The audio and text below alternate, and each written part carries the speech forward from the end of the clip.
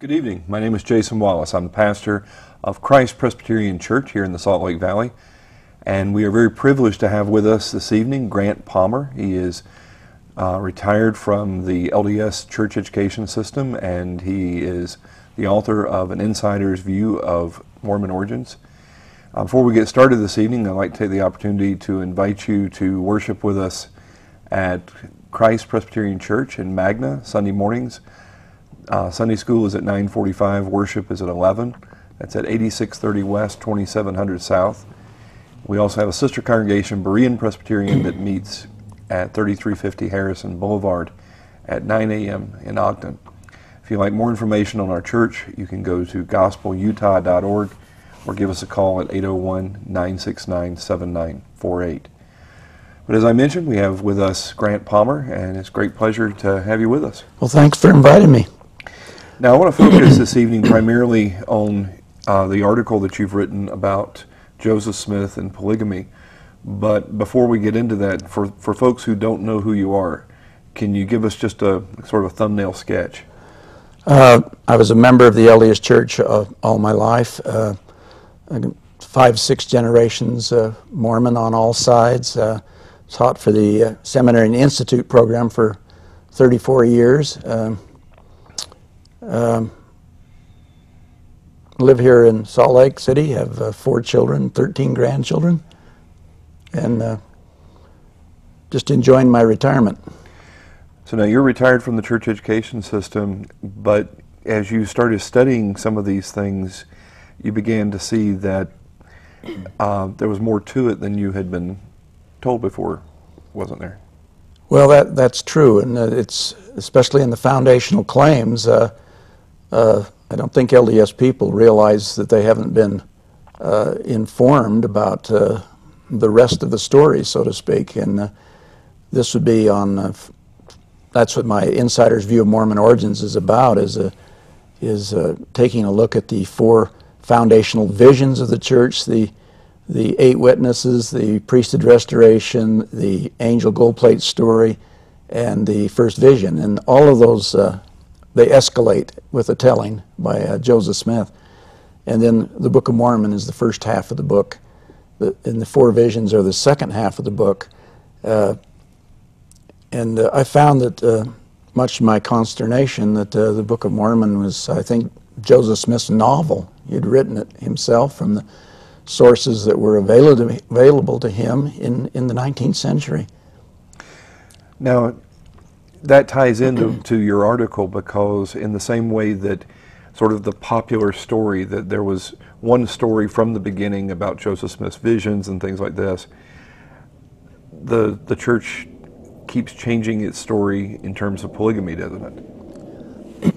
Well, I think they have. They've really never been totally upfront with whatever they've had to say about polygamy from the very beginning. The leadership hasn't really been upfront with the Mormon people or the media, and you can go right back to Joseph Smith and begin to see that. I mean, in 1844, he said, "I've been accused of polygamy, but I've been accused of having 7 wives, but I can only find one, Emma." Yeah. And at the time, he had like 33 wives when he made this statement. And even the LDS Church admits that today. Today they do, yes. And that's actually in Joseph Smith's history. It's not something someone thought they heard somewhere. That's right. It's in the history of the church. So, but they haven't been very forthcoming with what they've had to tell the Mormon people, and that comes right down to the Nauvoo Expositor. That was William Law and a few others published this newspaper, and it talked all about Joseph Smith's polygamy and his marrying young girls and married women, and it was declared a nuisance and libelous and was destroyed, and that was the trigger that led to his death. But today, William Law hasn't said anything more in that 4-page one-issue newspaper than the church essay that just came out about 3 weeks ago. So I don't know how they can regard him as an anti-Mormon anymore, because he He just printed what today they would acknowledge, but did not then. Right, and Joseph Smith was the one who ordered that as mayor of Nauvoo, didn't he? Yes, that's correct. And it just comes down, I mean, it doesn't matter whether it's Wilford Woodruff in the Manifesto. Michael Quinn published a big article in Dialogue magazine, 110 pages on polygamy between the manifestos. That's between 1890 and 1904.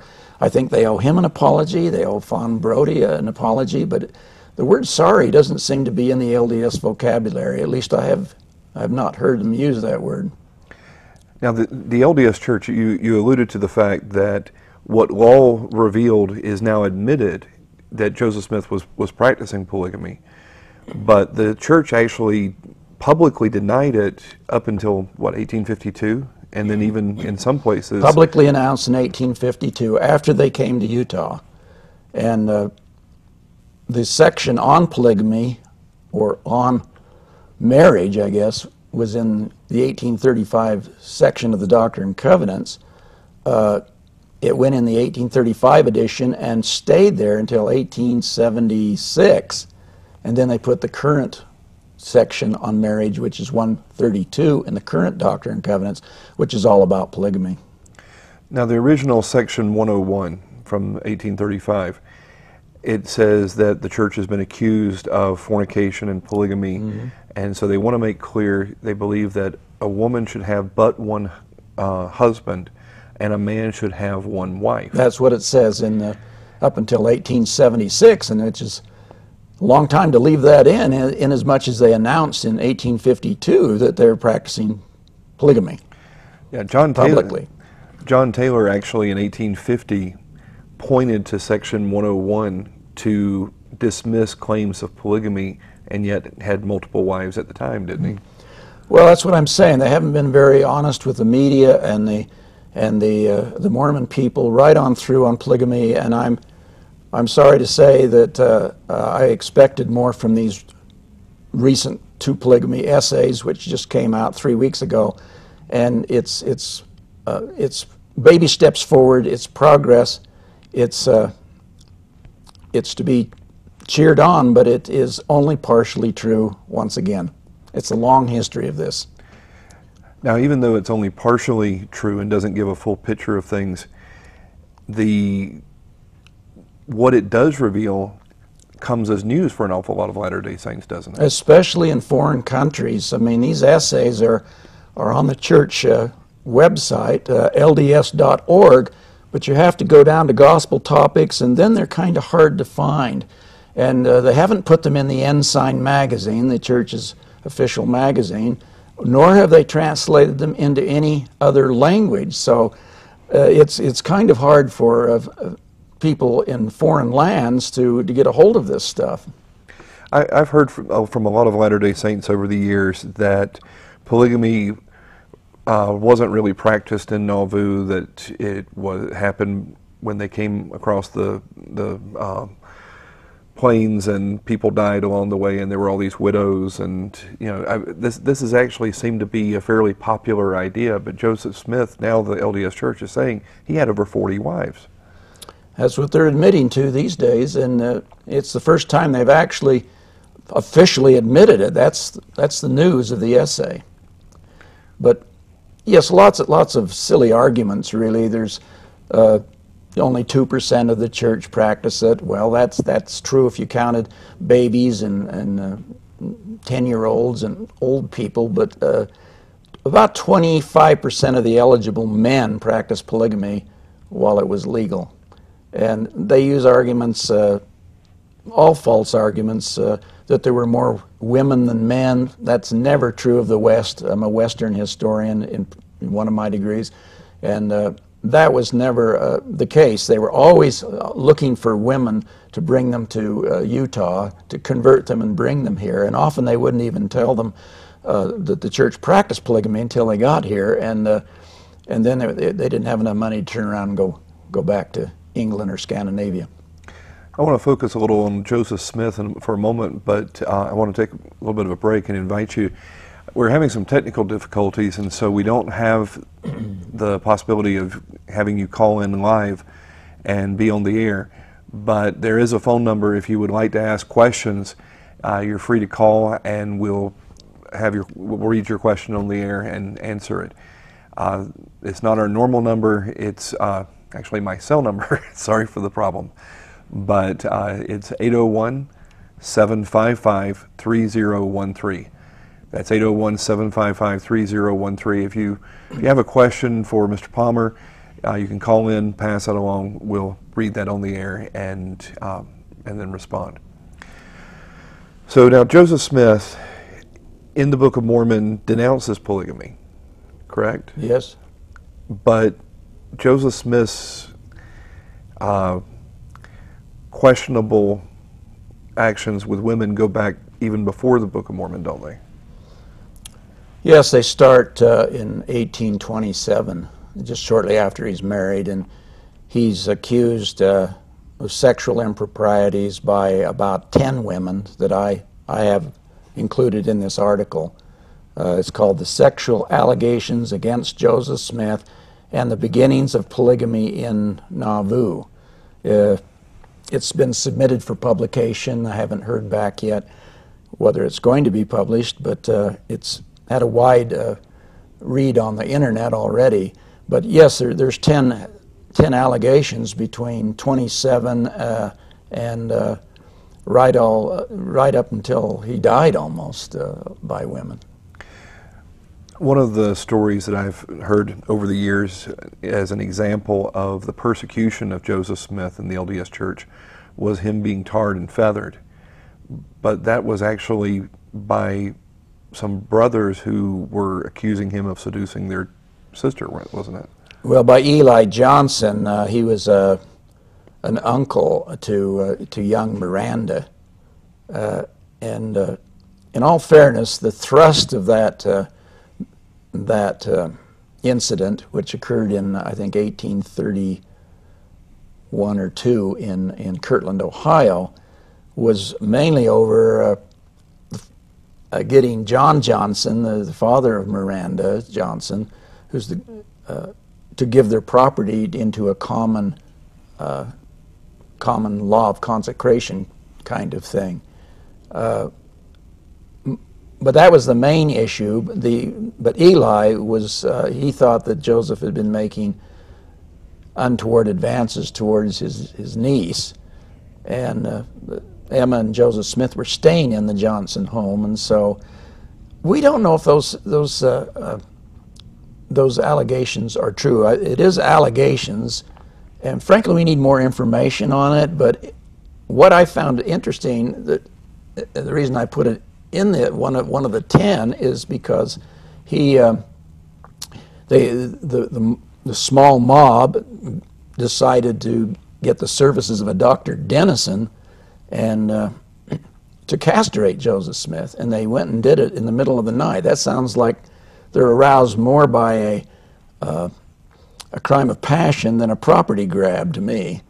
So the fact they had procured his services in advance, it doesn't prove anything. I think we need more information on that one.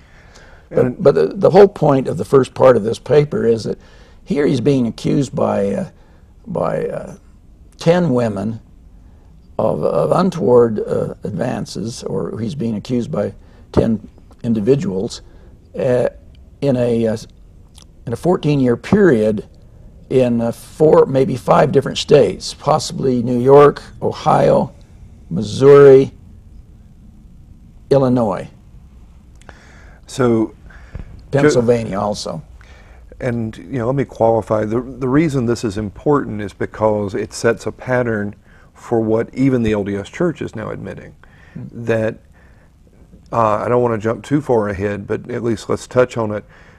When the LDS Church issues the statement that they believe that a woman should have but one husband and a man should have one wife, I understand that there was a bit of legalese there with sort of a wink and a nod that it doesn't say that a man should have but one wife.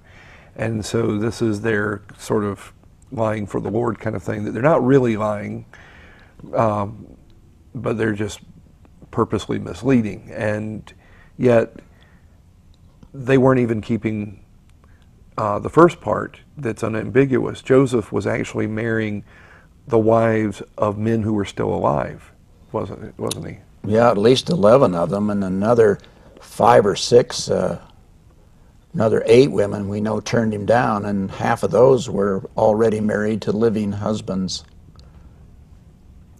Someone called in with the question, is Mr. Palmer a saved, born-again Christian now, or what are his beliefs now that he has left Mormonism? I'm a Christian. I believe in Jesus Christ. I've written a book about him, which reveals my beliefs. It's called The Incomparable Jesus. You can get it at Amazon. Okay. I'd suggest you take a look at that if you want to. If you'd like to call in with any questions, the phone number again for this evening only is 801-755-3013. I think you can probably also text to that if you have a question.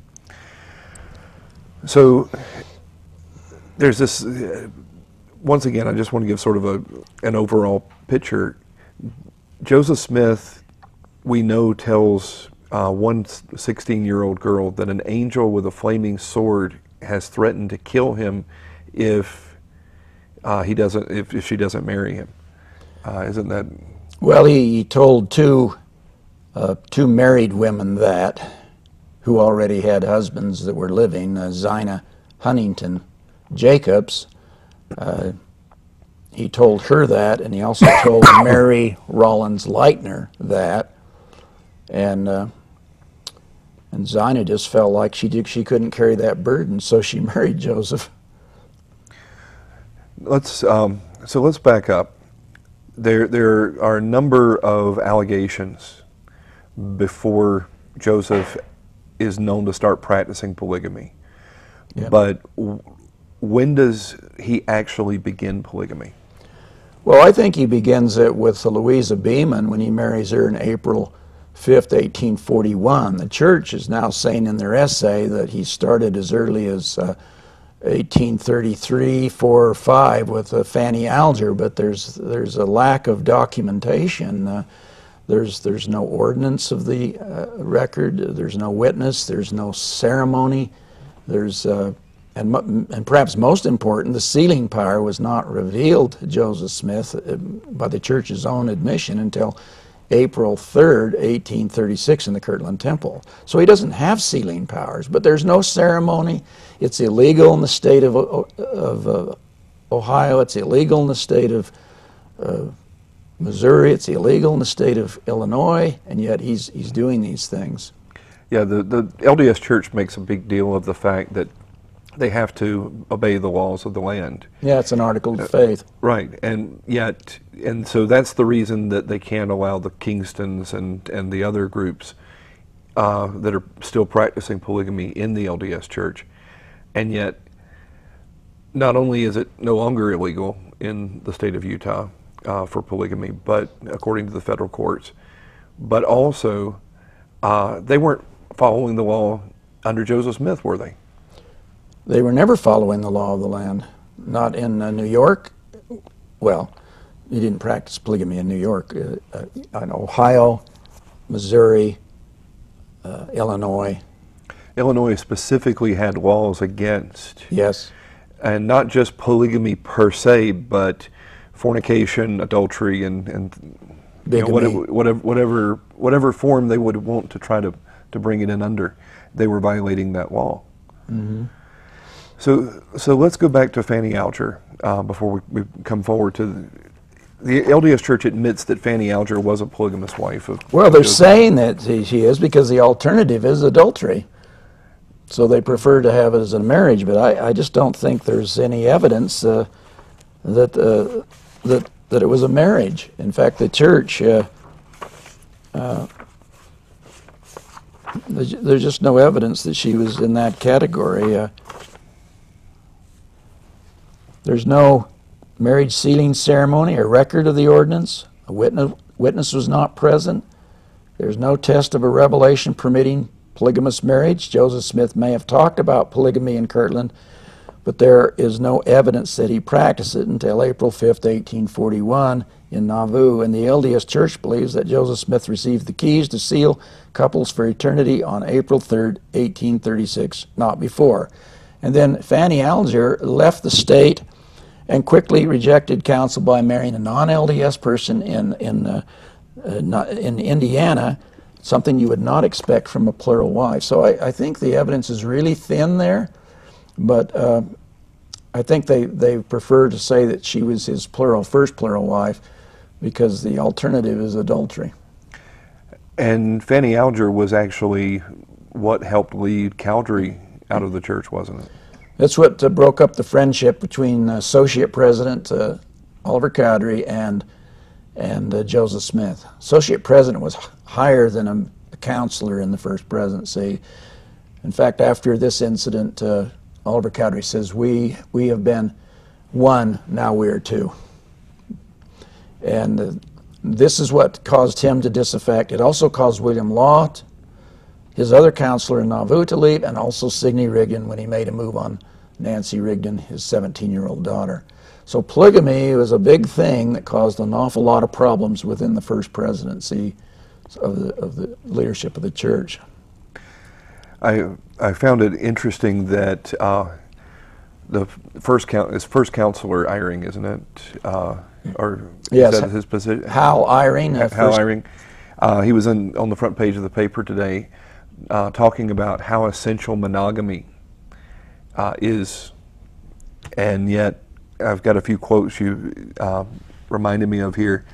I'd like to share. Unfortunately, we don't have a graphic, but Apostle George A. Smith, part of the First Presidency, back in Deseret News of April 16th, 1856, he says, "We breathe the free air. We have the best-looking men and handsomest women, and if they envy us our position, well they may, for they are a poor, narrow-minded, pinch-back race of men who chain themselves down to the law of monogamy and live all their days under the dominion of one wife. They ought to be ashamed of such conduct and still the fouler channel which flows from their practices." Journal of Discourses, Volume 11, Brigham Young says that the monogamic system has been, quote, "a fruitful source of prostitution and whoredom throughout all the Christian monogamatic cities of the Old and New World." Yeah. And then things have changed. Yeah, in their view. And then the church's Millennial Star stated, "The one-wife system not only degenerates the human family both physically and intellectually, but it is entirely incompatible with philosophical notions of immortality. It is a lure to temptation and has always proved a curse to a people." Wow, strong stuff. And yet, monogamy is essential today. Yeah. It's this, and yet this is supposed to be the restored church, and they're supposed to have a living prophet who can give them all the right answers about the fundamental important things of life. I mean, if monogamy is so hostile back then, why is it essential now? Well, like I say, things change, and they have changed. You shared with me a section from Doctrine and Covenants, section 128, and I'd like to pull, I think we have a graphic on that. Section 128 of Doctrine and Covenants. "Now the great and grand secret of the matter and the summum bonum of the whole subject that is lying before us consists of obtaining the powers of the holy priesthood. For him to which these keys are given, there is no difficulty in obtaining a knowledge of facts in relation to the salvation of the children of men, both as well as the dead as for the living." I'm curious your take on that in the light of what we're seeing well, here. If people want to read that in their Doctrine and Covenants, it's in there, and we just quoted 128 verse 11, but go back and read 3 or 4. It's basically saying that we have the priesthood, the LDS Church has the priesthood of old, from Peter. You know, he can bind and seal on earth, he can do anything you want, and there's absolutely no difficulty finding out any information for the living or the dead about most anything. And that's kind of an interesting statement in light of the conclusion of the recent essay by the church. I don't know if we have that graphic or not.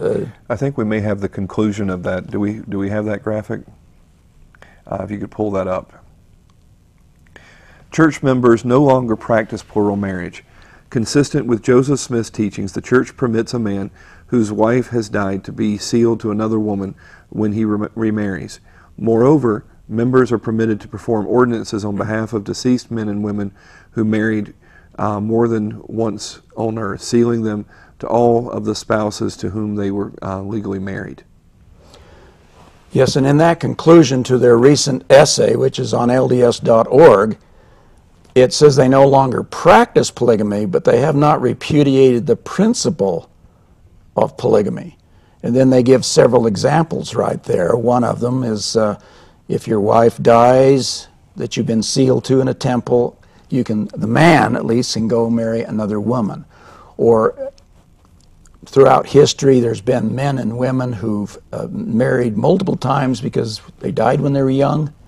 And the temple work is done for all of those unions. If a woman has 3 husbands, they're all sealed to her. And if a man has 5 wives and none of them are sealed, they do proxy work and they seal them that way to be together in the next world.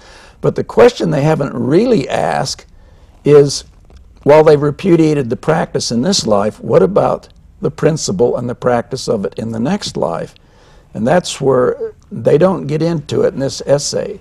Is it required or is it optional? Because the first 6 presidents of the LDS Church, that's Joseph Smith, Brigham Young, John Taylor, Wilford Woodruff, Lorenzo Snow, and Joseph F. Smith, said if you want to get to the highest degree of the celestial kingdom, you must, it is required that you practice polygamy. That's what the first 6 presidents have said. Now the church has changed the definition to just mean one wife and one husband that are sealed in a temple.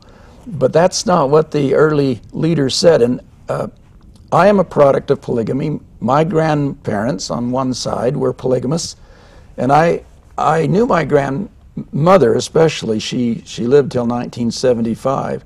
And I asked her as a returned missionary once, I says, why did you practice polygamy? She was the second wife. And she says, because we were promised that we would be guaranteed the top tier of the celestial kingdom. And I looked at her like, but I can do the same thing with one woman.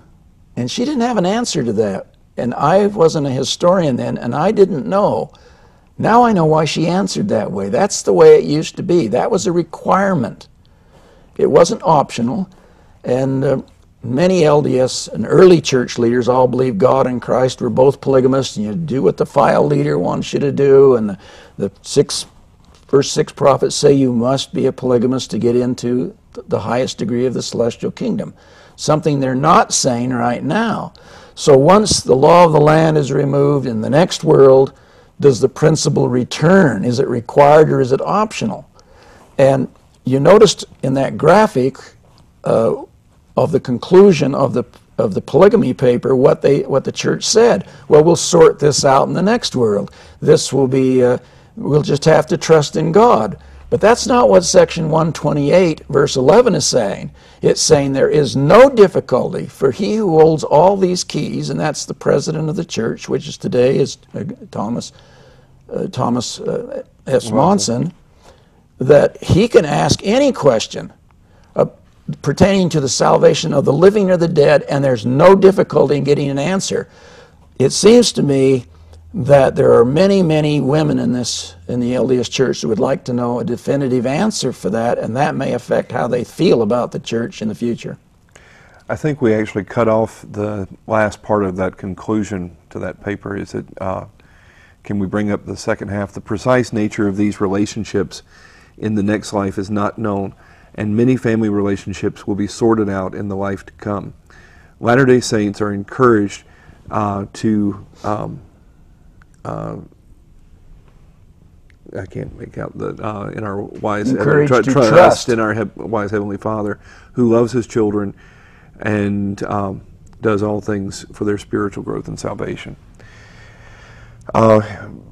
Quick question: someone called in. Were Smith's marriages symbolic for salvation purposes, or were they physically consummated?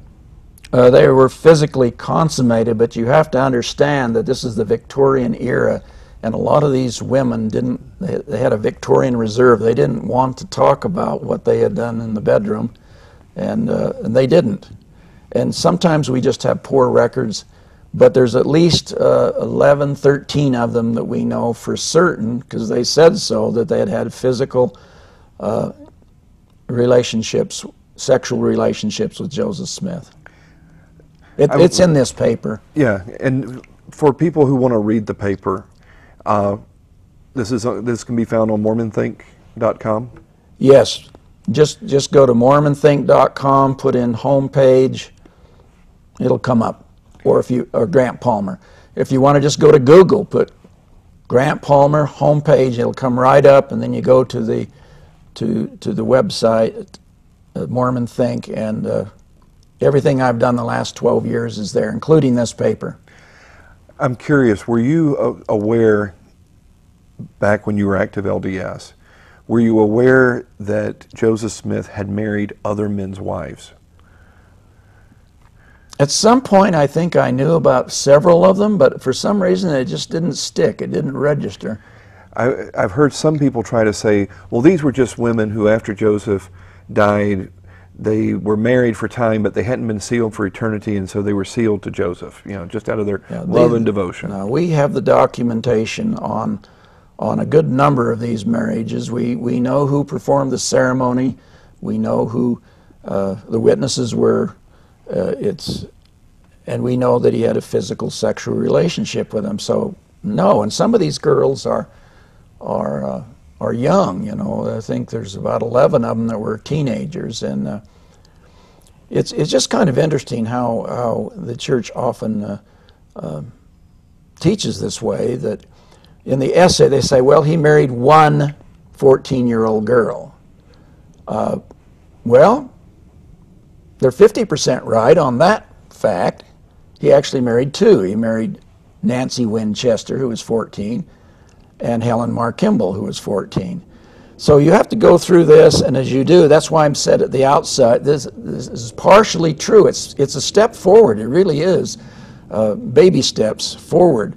But there's still much that is just simply not accurate. I mean, not only was she 14, and they say, well, it was not against the law of the land, and that's technically true. But Joseph Smith, to marry a 14-year-old girl, that made him a polygamist. That was against the law of the land, and he's 38 years old, and she's 14, and he's a religious leader.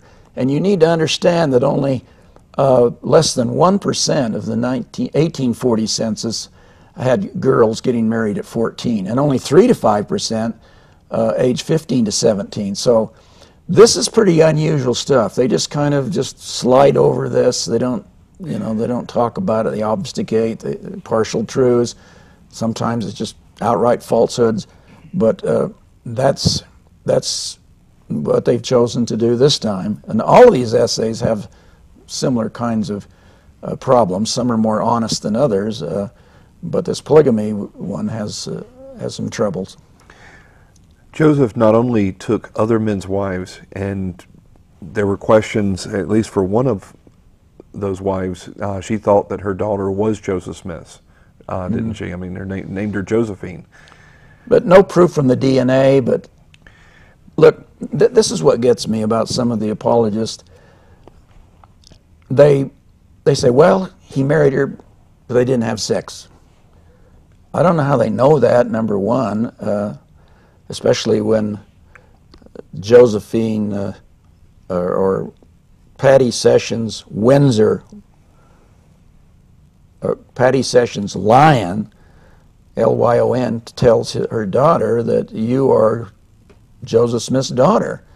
Well, I don't know if she is or not, but it certainly sounds like they had sex if she thought Josephine was her daughter and Joseph Smith. So they do these kind of things that confuse people. From an LDS perspective,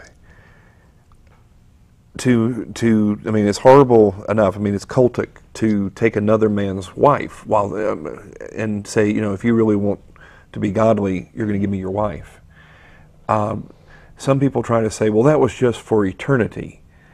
But, I mean, it's clear it's not just for eternity, but also for time. Time is part of eternity. But from an LDS perspective, even the sealing for eternity, they just end up without a wife. Well, this will be sorted out in the next world. That's what they're lumping all that in the conclusion. But from a Christian's point of view, Joseph Smith, when he asked, at what point does Joseph Smith break the 10th commandment? The audience can decide for themselves. The 10th commandment says, "Thou shalt not covet thy neighbor's wife." It's very clear. When he holds her hand, when he kisses her, when he goes further, when he marries her, when he has sex. I mean, at what point is he violating that commandment? And then all these women that turn him down, he doesn't say anything if they just quietly don't do anything. But if they go public, he smears their character, and there's a big section in this paper on that. I mean, there's 8 or 9 women that he smears their character because they went public and said that he made these advances towards them, and they didn't appreciate it. So he smears the character. Now you're into the 8th commandment, "Thou shalt not bear false witness against thy neighbor." And he just systematically is breaking this. "Thou shalt not commit adultery," number 7. And I don't know what you can call some of these relationships. Some of these, they don't even claim to be wives of Joseph Smith. For example, Melissa Schindel, she just, I think she's a concubine, which is a kind of a concubine, which is kind of like a wife for the night. And you find that in 3 or 4 of these women: Lucinda Harris, a Mrs. Fuller, Sarah Pratt. He's asking her, not for marriage, but to be a concubine. "I have the keys of Jacob of old," and Jacob had both wives and concubines, you see. One of the things that people will say is that, well, polygamy was practiced in the Old Testament. It was practiced, but it was never commanded. And Joseph says that it's a commandment and threatens Emma horribly if she doesn't submit to it. But he also violates very specific Old Testament restrictions, marrying sisters and mothers and daughters, and they'll throw up David as an example. David committed adultery too, but David repented. Yeah. Joseph never repented, did he? To me, it's much more serious than that, though, because I don't know of any prophet in the Old Testament, including Jesus, or any prophet in the New Testament that said that marriage was necessary to get to heaven.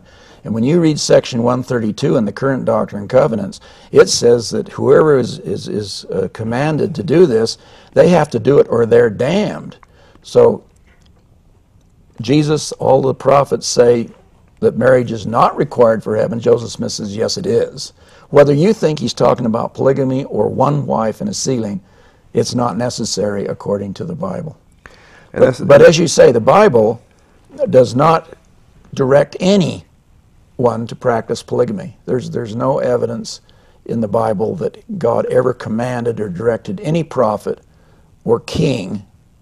And most of the time these were unfortunate personal relationships. And kings were actually forbidden from multiplying wives.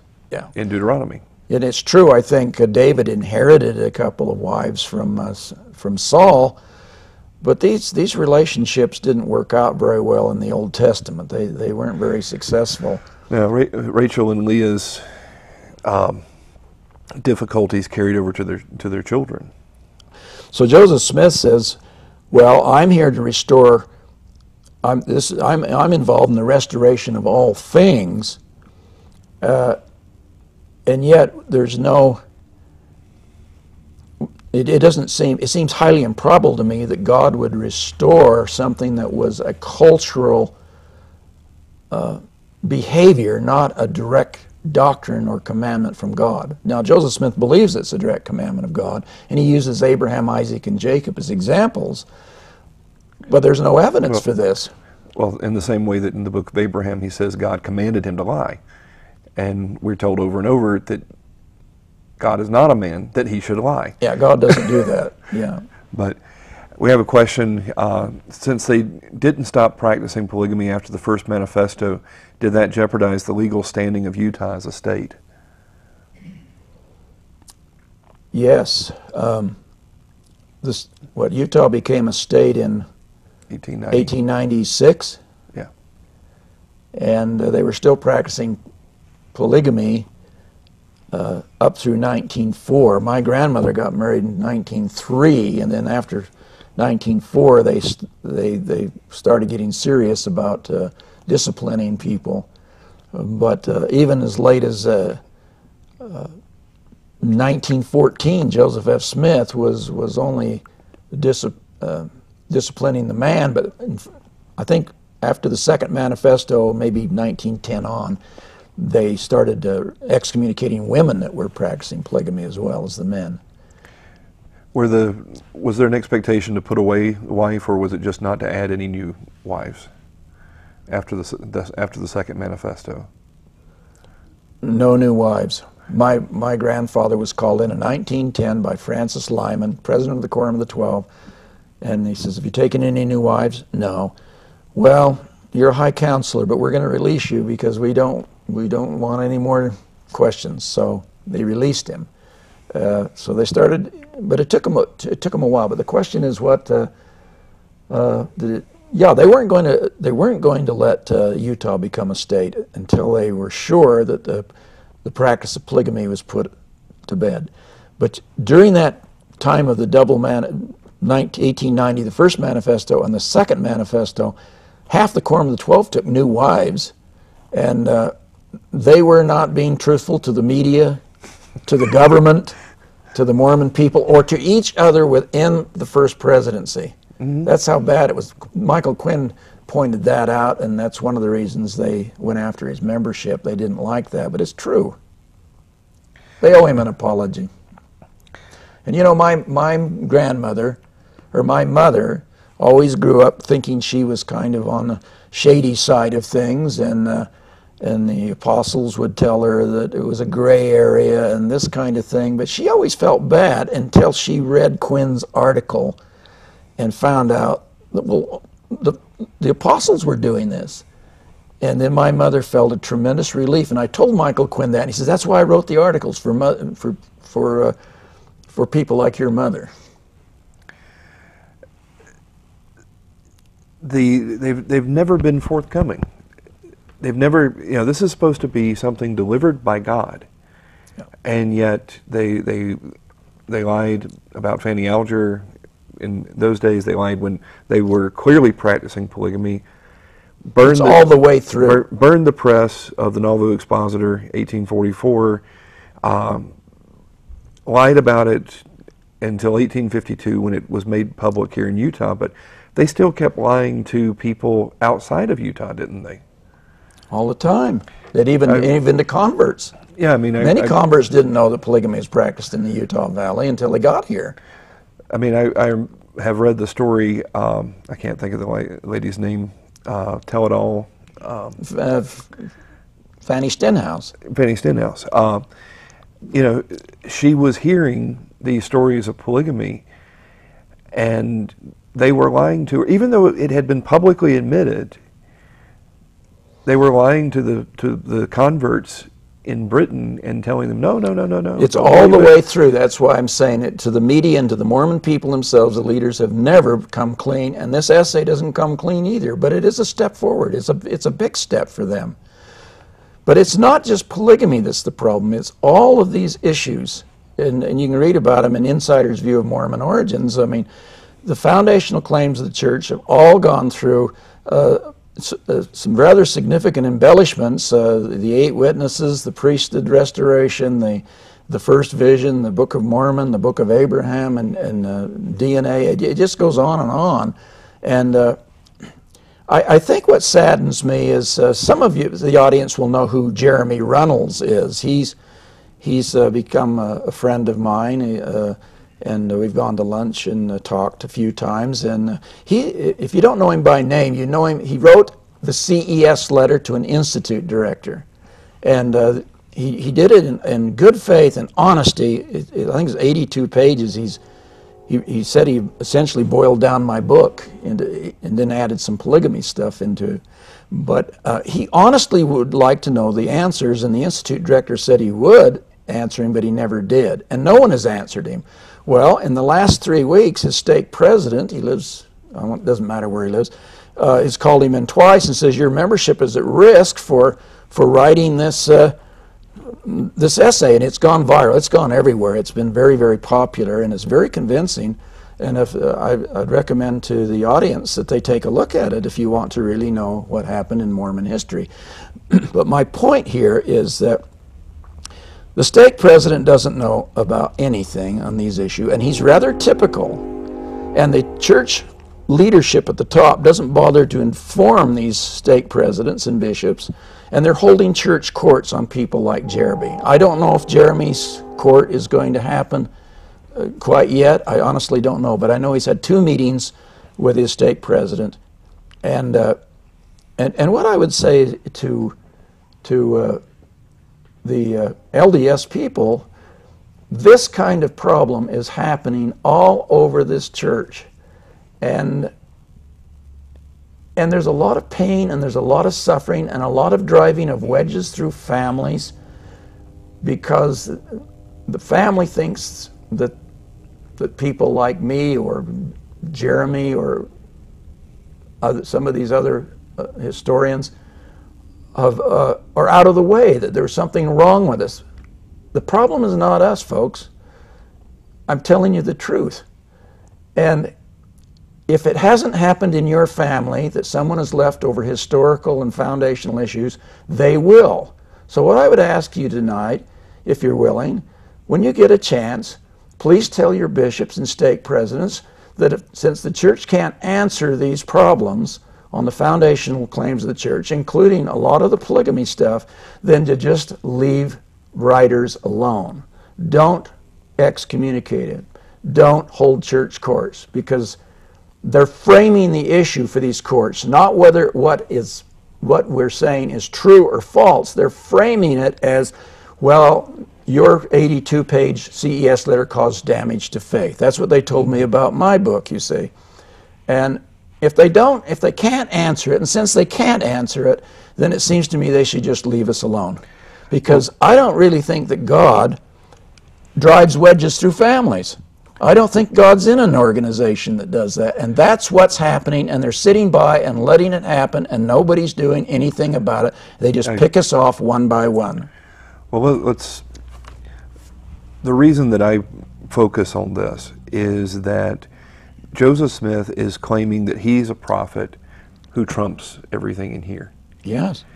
And when you no longer were reading the Bible through the set of glasses given to you by Joseph Smith and his successors, did you find the same God that you thought, or that they were talking about before, an exalted man and one among many gods? And no, all these things? 2 or 3 years ago we had a session, and I talked about the Mormon Jesus and the New Testament Jesus in there. We spent the whole hour on it, as I remember. Yeah, and it's on YouTube. Yeah, it's on YouTube. If you, the better answer is to go look at that, because I have quite a bit to say about that. Yes, quite a bit of difference there. The appeal we try to make to folks is that just because there's a counterfeit doesn't mean there's not a genuine. And yet, the experience I have had from most Latter-day Saints is they think that if they give up on Joseph, there's nothing else out there.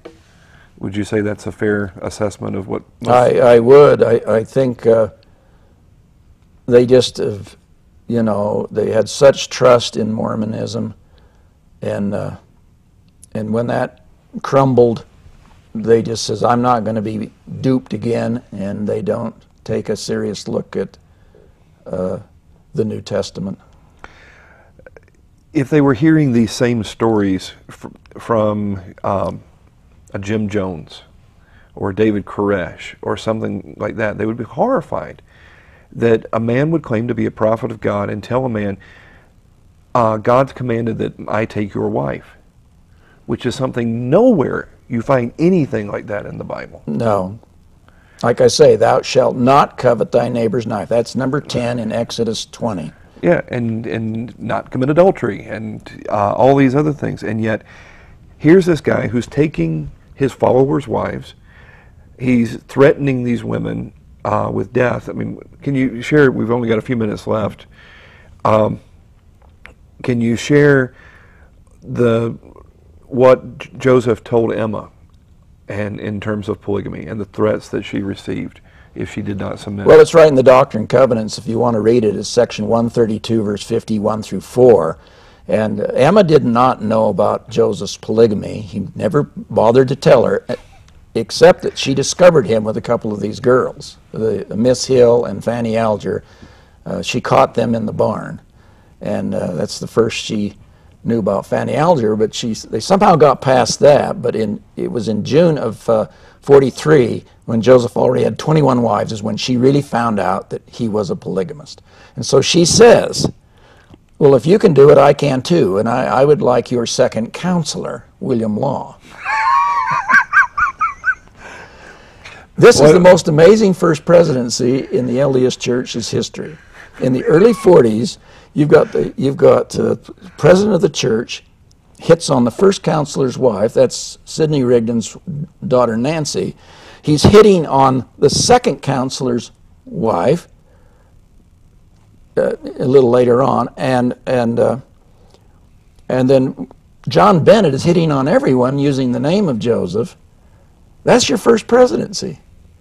And then Joseph is hitting on, like I said, the first counselor's wife, the second counselor's wife, and Emma, who's the head of the Relief Society for the whole church, she wants the second counselor, William Law, for a substitute sex partner.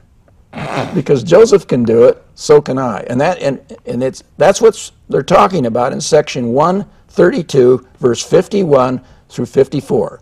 And the very first line of that, verse 51, it says that she is that Joseph agrees, that we agree that this is okay. And then they go to William and Jane Law and they say, are you crazy? And we're not doing this. And so then Joseph says, oh, I'm just testing you like Abraham. You can read it in the verse 52, 3, and 4 of 132. And then Emma's just told, you're not to have any other husbands or any other sexual partners. You must accept polygamy, and if you don't do it, you're going to get destroyed. And if you look at her own comments, she thought Joseph Smith was going to kill her. Well, according to Brigham Young, you have this fantasy Disney version of Emma and Joseph where sugar wouldn't melt in their mouths, but according to Brigham Young, Joseph Smith said that she was the damnedest liar in the world and there was no more wicked woman in the world than she, and that she tried to poison him. Well, and see, in the essay, it talks about how wonderful their relationship is, and we know she tried to get a divorce when she went in St. Louis, and there were 11 poisonings in Nauvoo between 39 and 46 when they left in February, and number 11 was Emma poisoning Joseph. And by the way, all those poisonings had to do with polygamy. They were either too eager to practice polygamy and they got poisoned, or they were too much against it and they got poisoned. And this wasn't just Brigham Young making an offhand comment. This was stated at General Conference. Yeah, well, you can't go 100% with what Brigham always says, but the divorce was real, And I think she really did try to poison him, because what do? You don't have Social Security. You don't have a woman just doesn't go out and get a job in the 1840s, and her parents are dead up in Pennsylvania. I mean, she's an unhappy camper. Well, but that's not portrayed in the essay that came out 3 weeks ago. That's what I'm saying. Partial truth, some falsehood, some obfuscation, but it's all there. It's always been there, but they are making steps forward here, believe it or not. Do you agree with Jesus' statement, you shall know the truth and the truth shall make you free? Set you free, yes. Well, hey, we're unfortunately out of time. Great privilege to have you with us, and thank you so much for coming. Thanks for inviting me. It's been our privilege to have with us Mr. Grant Palmer, the author of An Insider's View of Mormon Origins. He has a new article at mormonthink.com on Joseph Smith. You can go there and read that. If you'd like more information on him or anything else, you can also give us a call at Christ Presbyterian Church, 801-969-7948, or go to our website, gospelutah.org. We invite you to worship with us at Christ Presbyterian Church Sunday mornings, Sunday school at 9:45, worship at 11. Our address is 8630 West, 2700 South. That's Magna Main Street. We have simple reverent worship and biblical preaching. We have a sister congregation, Berean Presbyterian, that meets in Ogden at 3350 Harrison Boulevard at 9 a.m. As I said, for more information, go to our website, gospelutah.org, and we hope to have this on YouTube in the next day or two. Till next week, we wish you the Lord's greatest blessings. Good night.